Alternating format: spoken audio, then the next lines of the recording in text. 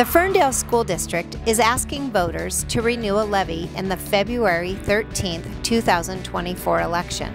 On the ballot, you'll find Proposition number 2024-11, Educational Programs and Operations Levy. The levy funds academic programs, including special education, technology, so we have all the tools we need to learn, student support, and extracurriculars like theater, music, and athletics, and school staff like our amazing nurses. The levy is not a new tax. It continues funding that was approved by voters in the February 2022 election. Want to learn more about Proposition 1, the February 13th renewal levy? Visit ferndalesd.org to learn more. And thank you for voting.